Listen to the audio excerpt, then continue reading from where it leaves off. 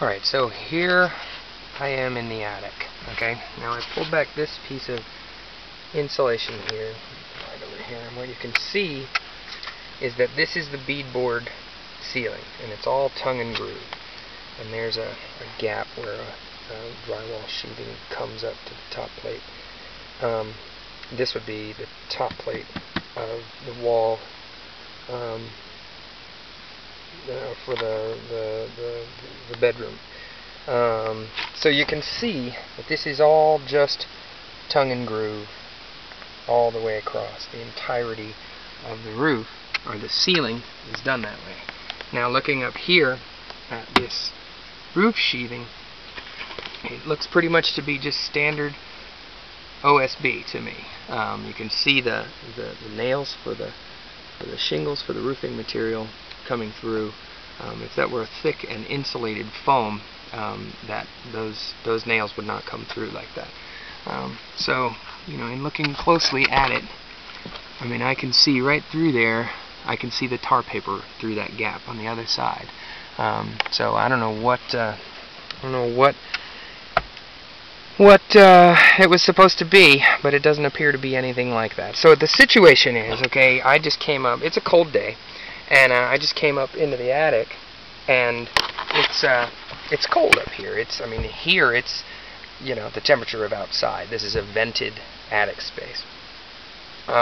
So what you've got is this insulation is on your ceiling, and that's supposed to be insulating, right? But we've talked about this already. You've got conductive heat loss and convective heat loss, and the conductive heat loss is what the fiberglass insulation is supposed to be stopping. But the convective heat loss, fiberglass insulation does absolutely nothing for.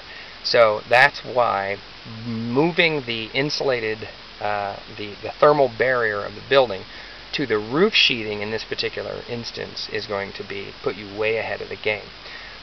So you put the insulation up on the OSB that we just showed, and that way, if air does infiltrate in and out through the beadboard, it doesn't make any difference because it's not going anywhere. It doesn't have anywhere to go, because this will cease to be a ventilated attic. And what will happen is that the insulation, which is spray foam, bio-based spray foam, will air seal as well as insulate. And you know, you've got your ductwork up here. That's a good idea to keep out of the unconditioned space. You've got an air handler and lots of equipment up here, and those all function much better if they're folded into the conditioned space inside the building envelope, as it were. So I think you'll get a lot of gain, because the amount of leakage between each and every tongue and groove board is not huge.